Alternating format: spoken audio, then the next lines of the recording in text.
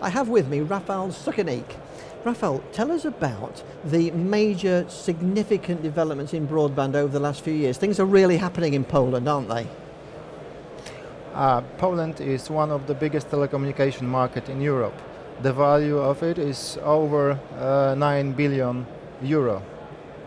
There is a lot of potential in this market.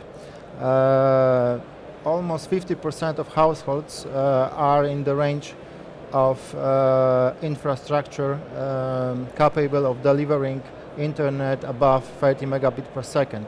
But on the other side, there is a still huge problem with access to the broadband in rural areas.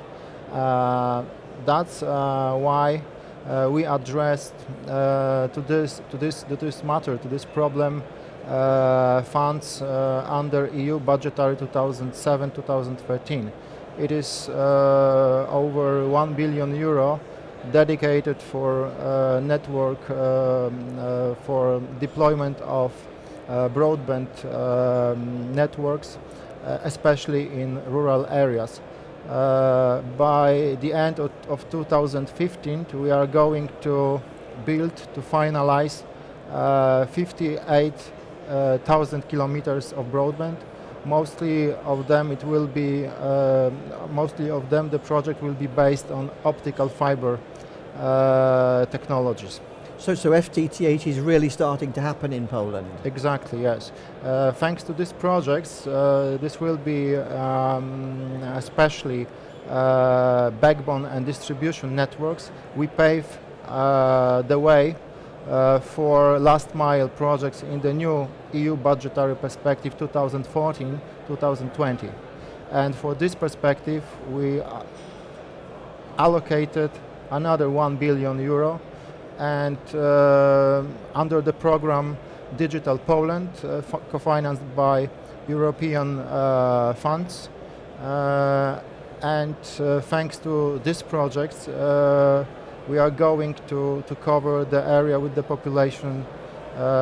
We want to bring the access for almost 4 million Poles, thanks to this project from this new budgetary perspective.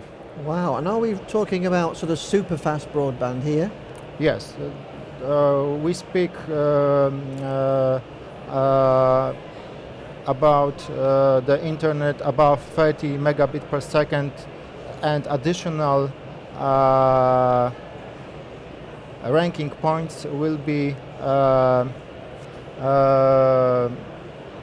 granted to the projects which assure the internet over 100 megabit per second. Sounds like Poland is the place to be for broadband, Rafał. Poland is a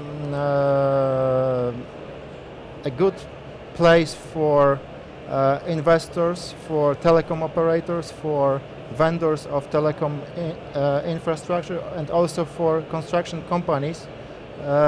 They should use the opportunities coming with this